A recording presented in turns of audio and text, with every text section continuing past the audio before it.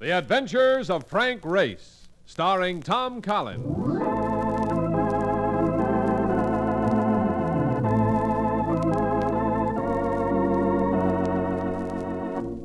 The war changed many things, the face of the earth and the people on it. Before the war, Frank Race worked as an attorney, but he traded his law books for the cloak and dagger of the OSS. And when it was over, his former life was over too. Adventure had become his business. The Adventures of Frank Race.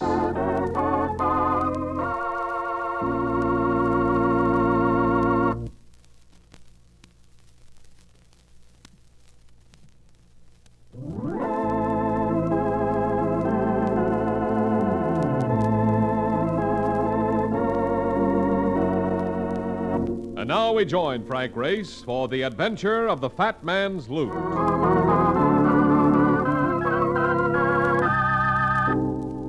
There's nothing like a Turkish bath for complete relaxation.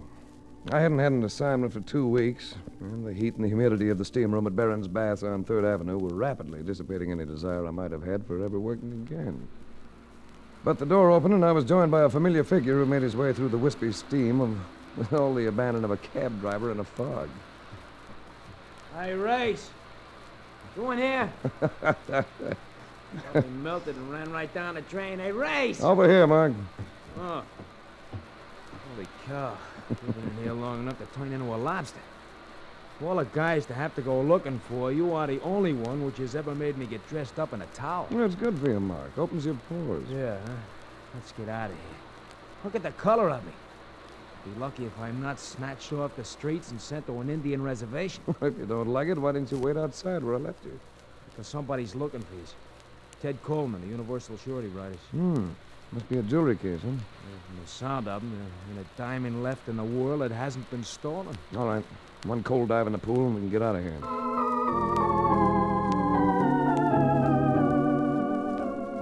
Ted Coleman, insurance company vice president with the eyes of a heavyweight champion. He doesn't talk about it, but one of his souvenirs from the war is the Congressional Medal of Honor. As we came into his office, he got up from behind the desk to shake hands. On the desk were a couple of items of jewelry that would have made whistles come from the Vanderbilts. And on the wall behind the desk hung a map of Europe. Hello, Race. What do you think of these trinkets? Pretty baubles. They must be paste. No stones could be that large. No, Race, they're real. They were even larger before they were cut and reset. Who do they belong to? Some unfortunate people who are no longer with us. People who were murdered in Europe during the war. I've been waiting for some of this stuff to turn up. This is only a small part of what I'm looking for. And you want me to find the rest? Yes. It isn't going to be easy, Race, because these jewels are part of the loot confiscated by Herman Goering. Oh, old fat stuff himself, huh? Hey, Goering's dead, ain't he? Yes, he's dead all right.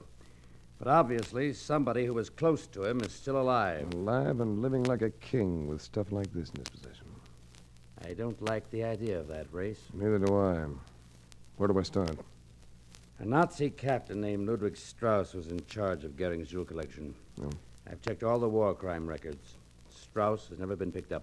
He's had a couple of years to change his appearance and his name. You better start in Berlin. That was Strauss's home. Here's some notes on him. Former addresses, names of intimate friends, many of whom were taken care of at Nuremberg. Here's a picture of him with Goering at the gambling casino. Goering's in the background, and that's Strauss getting ready to throw the dice. He's almost as fat as Goering. Tell me, Ted, where these jewels turn up? Got the places circled in red on the map. Marseille, France, Torino and Geneva in Italy, and the necklace in Barcelona, Spain. Details are in the notes I gave you. I guess you paid out a fortune in claims on this stuff, huh? Now, this might sound funny coming from an insurance man, Race, but I wish we'd paid more, because that would mean that some of the owners would be alive to collect. I want that Strauss, Race. I wish I could go after him myself. Well, I'll do my best, Ted. Arrange visas for Mark and me. We'll take a plane to Berlin in the morning.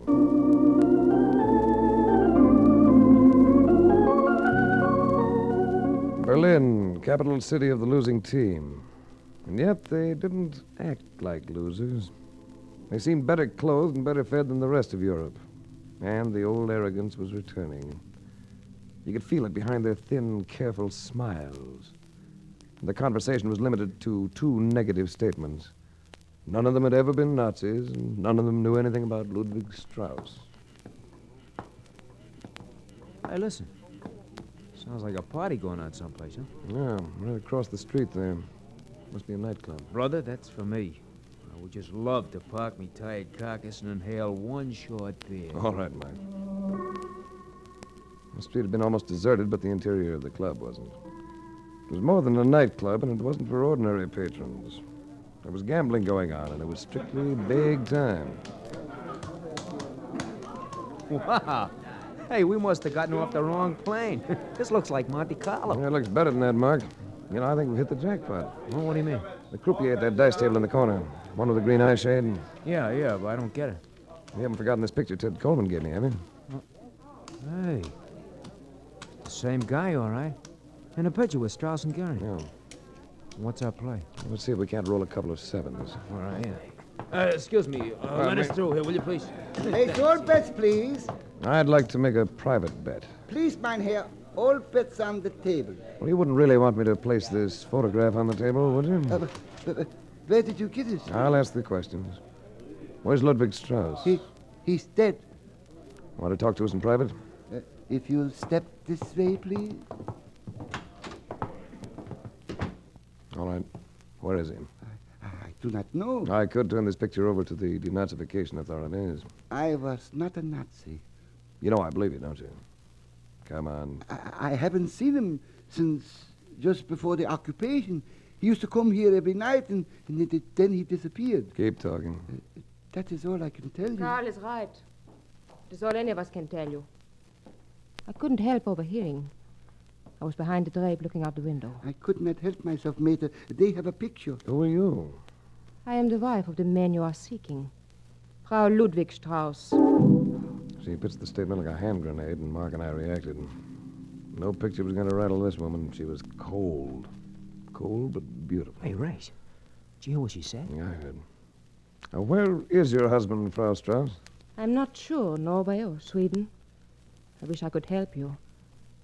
You see, I hated my husband. But you love American investigators, hmm? If somebody like you, that might not be hard to learn. What have you got against Ludwig, baby? I did not share his beliefs. You see, I was not... You were not a Nazi, I thought that was it. You do not believe me? Oh, of course I do, of course I do. If I sound surprised, it's only because I keep thinking of how much damage Adolf managed to do all by himself. Come on, Mark, let's get some fresh air.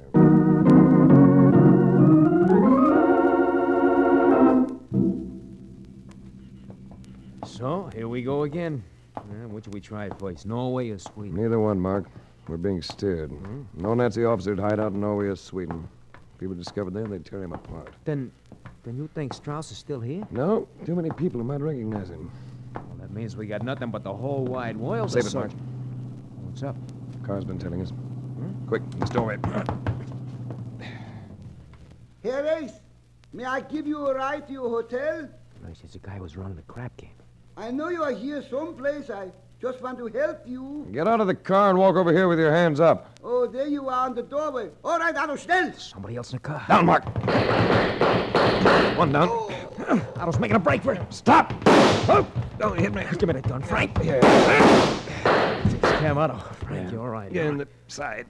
Better commandeer that car and get out of here. All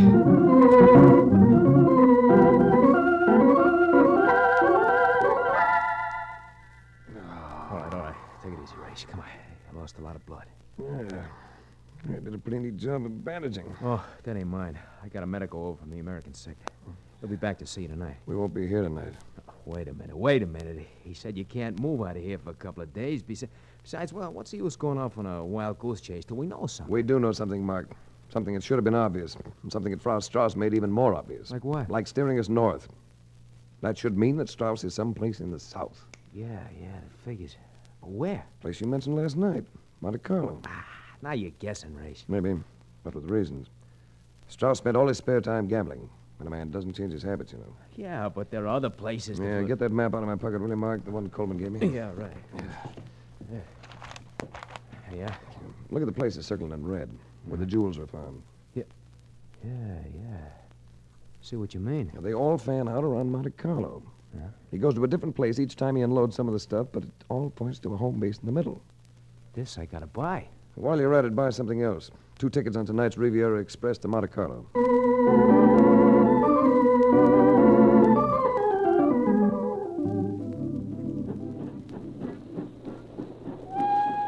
Oh, brother, they're kidding. What a train. Now I know what they do with all American cattle cars when the cows refuse to ride them anymore. Only a few more hours, Mark.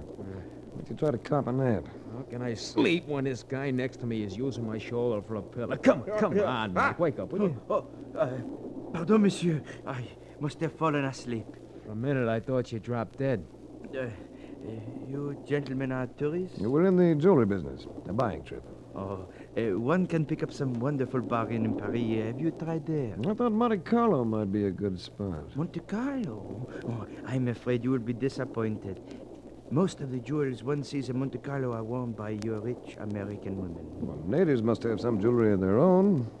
I guess they might sell some of it if they get a losing streak at the casino. Again, you will be disappointed. The regular residents of Monaco are not permitted to play at the casino. It is against the law. Really, you would find Paris preferable. Everybody seems to have a suggestion as to where I should go. I do not understand, monsieur. Yeah, perhaps you don't. We'll skip it. This is my station. Au revoir, monsieur. Au revoir. Yeah, au revoir. Hey, wait a minute, wait. You forgot something. Oh, that is my lunch. I overslept. My wife will have oatmeal prepared. Please, accept it with my compliment. Well, thanks, hey. I wouldn't eat that if I were you, Mark. Don't be so suspicious. A guy with just a farm. I'm hungry. You can wait a while. Well, we'll take a look anyhow. Oh, boy. I really wrap things up tight over here. Hey, look, wires. Throw it, Mark, quick. Out the window. But I can't...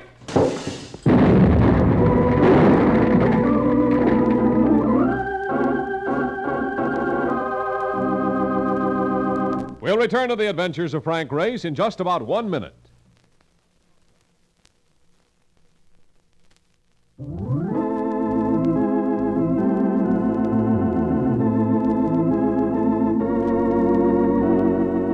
And now, back to the adventures of Frank Race. What that homemade bomb would have done in the close quarters of the compartment, I hate to think about. But I got it away from Mark and made a heave just in time. Even so, it tore up a section of track next to us and broke enough windows on the train to make it look like the aftermath of a sandlot ball game. The blast couldn't be traced to us, and after the authorities finished their rather confused investigation, we went on to Monte Carlo and settled into the Hotel Crown. Hello. Hello, Mr. Race? Yes. Well, I'm Helen Farragut. You don't know me, but... From the sound of you, I'd like to. Well, that's just what I'm calling about. You see, I'm a fellow American, and, I'm lonesome. And your looks don't match your voice. I mean lonesome for company from home. I've been here for 4 years, sort of a self-imposed exile. And every time a new American comes to town, I hear about it, and I invite him up to the villa for tea. What time and where? 4 o'clock. And I'll send a car for you. I'll be waiting.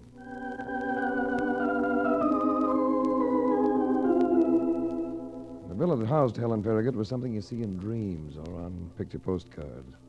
You could count 7 different shades of blue in the Mediterranean as you looked down from the hillside. But beautiful as the sea was, Helen Farragut could snatch your attention from it without half trying.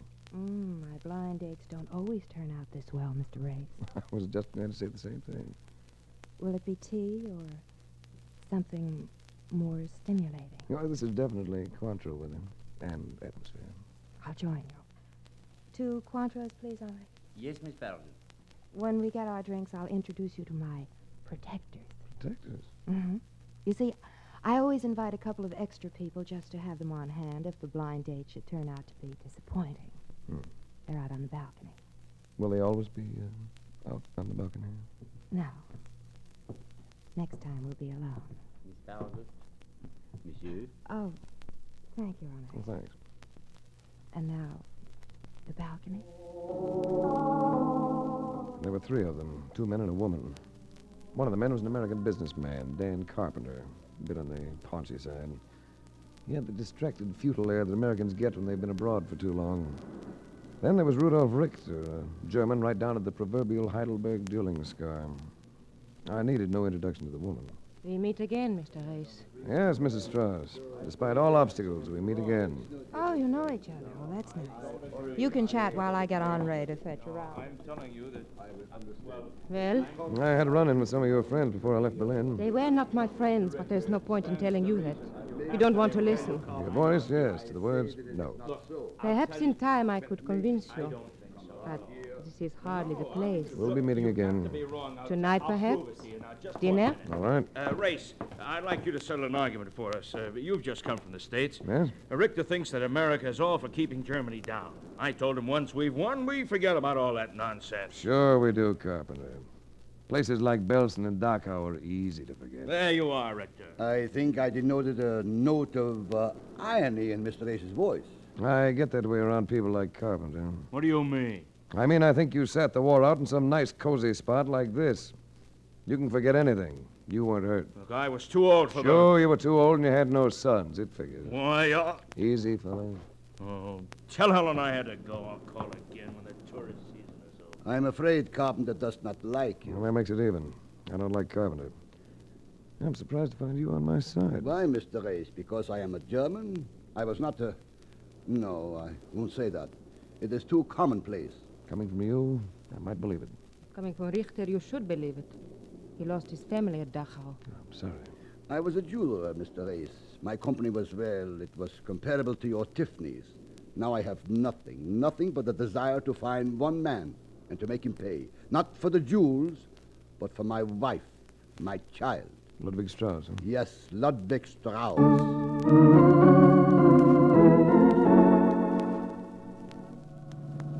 Your mistress runs quite an establishment, all right. Miss Farragut is very wealthy, monsieur. Nice of you to drive me down. Miss Farragut wished it. I do as I am told, monsieur. I guess the casino collects quite a bit of revenue from Miss Farragut and her other guests. Monsieur Carpenter plays heavily and loses. Miss Farragut does not gamble. Now, how about Richter?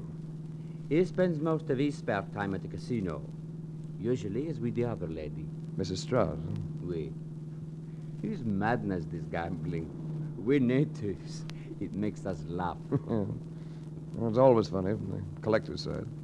You wish to go directly to your hotel, monsieur? No, Henri, I wish to go directly to the cable office. I need a little information.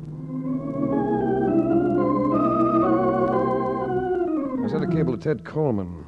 There was a sense that Ludwig Strauss was in Monte Carlo or not far away. And there was a better than even chance that I'd already met him without knowing it. I went back to my hotel, took a fast nap, and waited for the answers. Hello, Mark. Where you been? Over at the casino, getting my pockets picked by the roulette wheel. Oh, brother, my salty. Oh, here. It's cable for you. Picked it up at the desk. Oh, good. I've been waiting for that. What does it say? Plenty. Information Coleman dug up about Strauss. Went to school in England and the United States. And English is one of the languages he speaks like a native. So how does that help? It helps plenty, Mark. With his physical appearance changed, hair dyed, new name, he might be almost anybody we meet. Might even be an American businessman named Dan Carpenter or a German named Rudolf Richter. Yeah. Might even be my grandmother in Williamsburg. What a case. Mark, would you say that a piece of jewelry would be an appropriate gift for a lovely lady? Well, only if you was going to marry the dame so you could get your claws on the thing and hock it if things got tough. Why? I've been thinking of buying a brooch, a large diamond brooch. It's a sentimental offering. Are you off your rocker? No, Mark. I want you to go to a jeweler and have one made up. Race, you nuts. Well, listen to me. I want a paste job that will look like the real McCoy. Plenty of flash and no value. Oh, that's different. You're not Scoot. I've got to dress and meet a lady for dinner.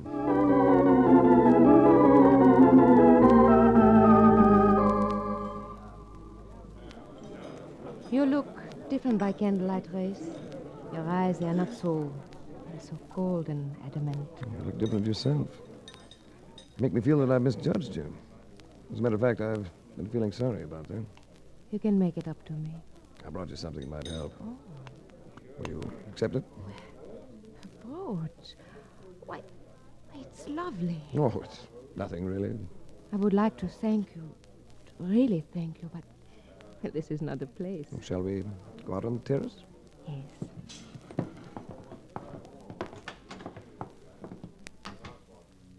Now I can thank you.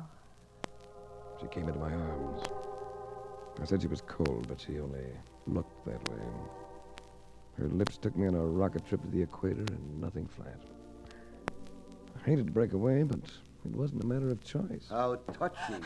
Rudolph. That gun doesn't look very friendly, Richter. Move away from her, Race. All right. I'll move. I turned the gun toward the sky on Richter, and I struggled for it. He had the power of a madman. I caught his fingers, bent them back until he let go of the gun. But as I straightened, his foot shot out, caught me under the chin, and I went sprawling. Are you all right? Yeah, I will be in There's a minute. his gun. Oh, never mind. I'll get it. Oh, I'm frightened, Race. You better take me up to Helen Farragut. Well, that's a thought. I'd like to go up there myself.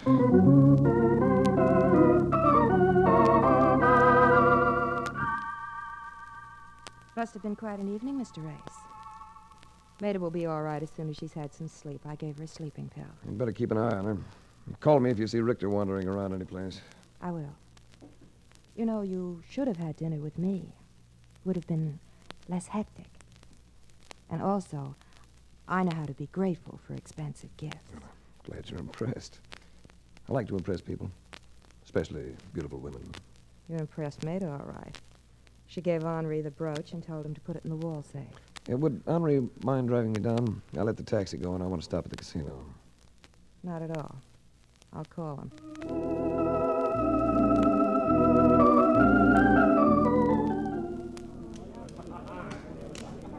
I am glad you asked me to drive you down, Monsieur Reyes. I had the urge to visit the casino this evening. I thought you were opposed to gambling. One is human, Monsieur. Well, don't lose your shirt. With my salary, Monsieur, neither the house nor I can get into much trouble. I left Henri and wandered around the casino looking for Rudolph Richter. He wasn't at the roulette tables, he wasn't at the dice tables. I went into the baccarat room, watched the play for a while, then decided to give it up. But when I came back through the main room of the casino, I saw a familiar face. Dan Carpenter. And he wasn't happy. Cash in these chips, take them off my tab. I'll give you a check. Having a losing streak, Carpenter? Huh? Oh, it's you. Gambling's an expensive pastime. So's giving out advice you haven't been asked for. I'd like to talk to you. Not now. I'm catching a plane for Firenze. What for? To sell some Italian holdings, if it's any of your business. Monsieur Reyes! Monsieur Reyes! Henri, what is it? Miss Farragut just called. It is about Mr. Richter. He just killed himself over the villa. He jumped from the balcony.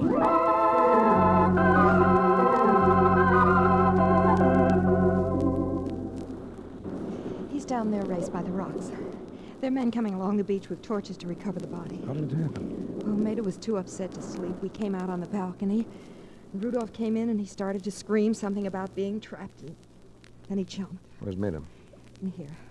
Look, take it easy with her. She's in bad shape. Look, dear, let me call a doctor for you. No, I don't need a doctor. Well, are you satisfied, Mr. Reyes? Should I be? You can leave my husband alone now. You can't do anything to a dead man. Maida. You might as well know. Ludwig changed his name to Rudolf Richter. When Reyes came, I tried to help, but I couldn't. I was frightened, and now he's dead. Can I do anything to help, Miss Farragut? No, thank you, Henri. I don't suppose you'd want anything around to remind you of me, Mrs. Strauss. May I have that brooch back? Yes. Just take it and get out. And leave me alone. Would you get me the brooch, please, Henri? Yes, sir. I think I put it right over here by the cafeteria. Thanks. You can stop performing now, Maida.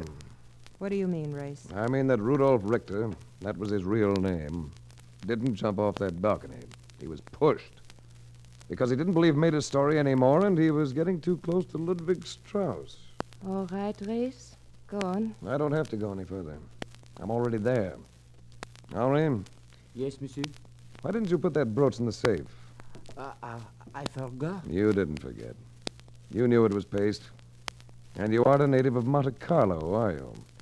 Because it's against the law for local citizens to go into the casino. You are being ridiculous, monsieur. Well, we can make sure.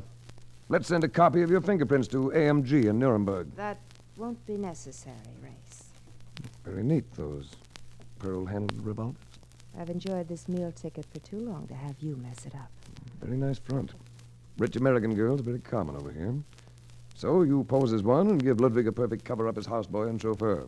And he enjoys the luxury of the villa, Except for serving at tea parties, of course. Are you ready to make the jump now, Race?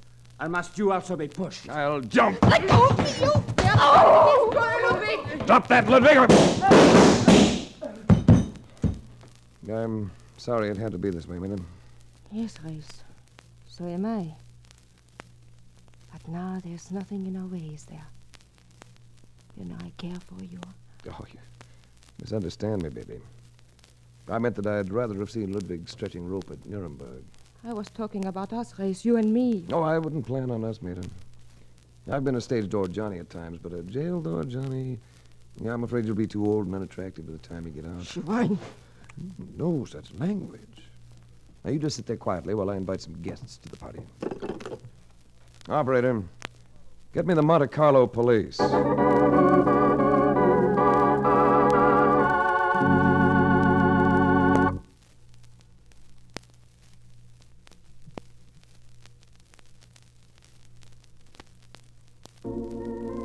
The Adventures of Frank Race, starring Tom Collins with Tony Barrett as Mark Donovan, comes to you from Hollywood. Others heard in tonight's cast were Lillian Baeff, Michael Lanverett, Wilms Herbert, Jack Crucian, and Harry Lang. This series is written and directed by Buckley Angel and Joel Murcott. The music is composed and played by Ivan Ditmars. Be sure to be with us again this same time next week for another dramatic chapter in the Adventures of Frank Race. Art Gilmore speaking. This is a Bruce Ells production.